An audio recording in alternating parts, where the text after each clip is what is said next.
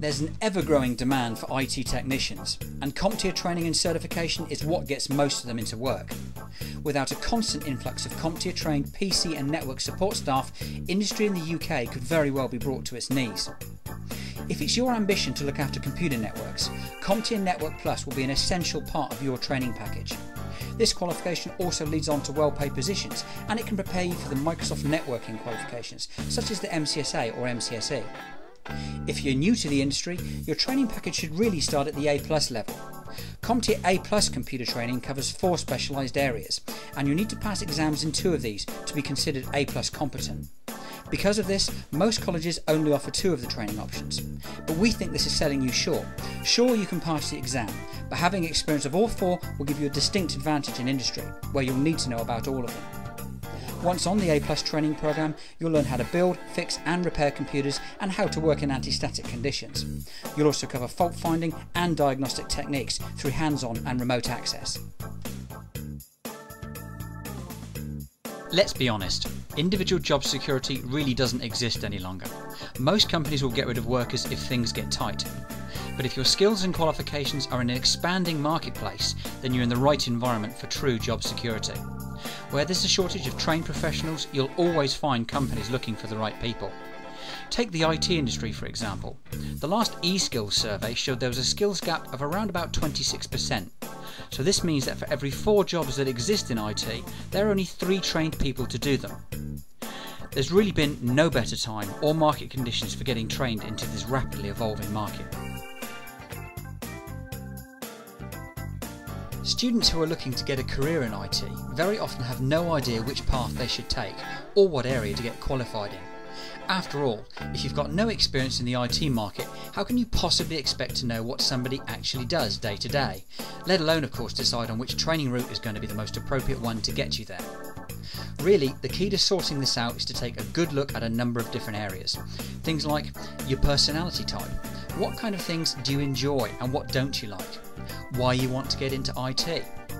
And you'll need an explanation of each career path and what makes them different from each other. And clearly, you'll need to think about what effort, commitment and time that you're prepared to put into your training.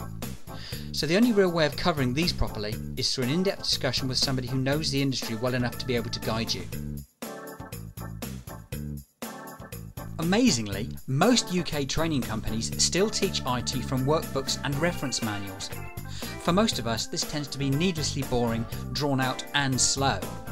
Psychologists who've looked at learning tell us that we remember a lot more if we involve all of our senses, and if we get practically involved in what it is we're studying. So the answer is to find a course that uses multimedia CD and DVD ROMs, and always make sure you're shown some kind of demonstration from the training company. Your training materials should include videos of the instructors, live demonstrations and slideshows, and they should always have interactive labs for you to practice what it is you've learned. It's generally best to avoid training that's purely online. You want actual physical CD or DVD-ROM course materials so that you can use them whenever and wherever you want, and you're not totally reliant on your broadband connection.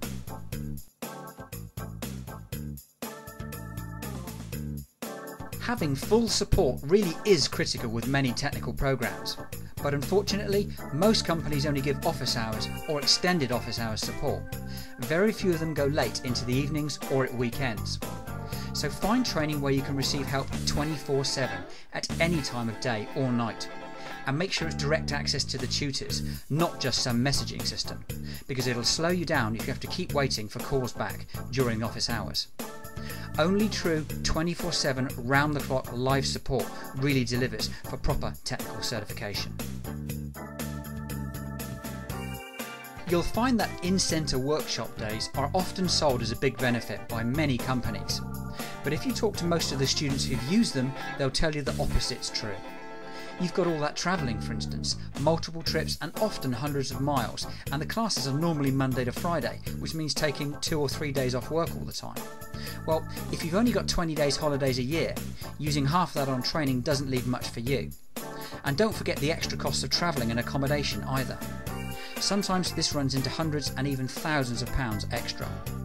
And maybe you'd like to work at your own pace, or maybe you want to keep your training private so there aren't any repercussions at work. And how do you honestly feel about asking questions in a class full of other people? All these reasons and more are why it's much simpler to watch and learn from pre-filmed classes, taking them when it's convenient for you and not someone else. You can redo the modules as many times as you want, and there's no need to take notes because you've already got the lesson. Quite simply, you'll save time, hassle and money. Always look for authorised exam preparation materials as part of any technical training package. It's very easy to get thrown by practicing exam questions that don't come from official sources. Often, the way questions are phrased can be quite different, and you need to be ready for this. And always test your understanding with quizzes and simulated exams before you take the real thing. You'll be far more confident and much more likely to pass. Offering exam guarantees is a popular sales gimmick at the moment, but if you examine the small print, you'll find out what's going on. Obviously, the exams aren't free, you are paying for them. They've just been included in your package price, which means of course that you're paying for them up front. Now you should know that a lot of profit is made by companies charging their exam fees at the start, and then hoping that you won't take them all. And they also control when and how often you can take that exam.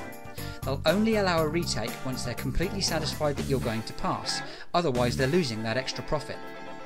So doesn't it make far more sense to find the best exam deal at the time, not to pay any markup to the training company, and to do it locally rather than in some remote centre? Pay for it when you need it and not before. The honest truth is that if a student pays for their own exams one at a time, they'll be much more likely to pass first time, as they'll be conscious of the cost and they'll apply themselves appropriately. Why pay hundreds or even thousands of pounds extra for so-called exam guarantees when common sense dictates that the best guarantee is study, commitment and good exam preparation? Many companies provide a job placement assistance service to help you get your first IT job. But often too much is made of this, as it's really not that difficult for any motivated and trained person to get a junior role in the IT industry, as there's such a shortage of trained staff. You would ideally want CV and interview advice though, and we encourage students to get their CV updated the day they start training. Many support jobs are offered to students who are still studying and haven't even passed an exam yet. At least you'll be on the maybe pile of CVs rather than the no pile.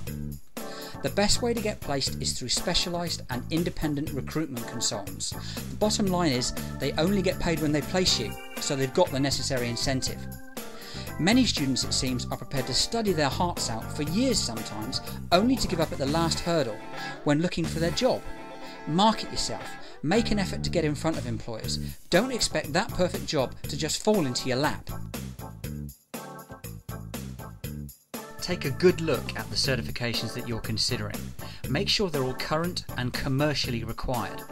Don't bother with courses that lead to unknown in-house type certificates. Only the fully recognised accreditations from the major players like Microsoft, CompTIA, Adobe and Cisco are really going to mean anything to employers. One question that often comes up is why should we get commercial certification rather than traditional academic qualifications that you get through schools, colleges or universities?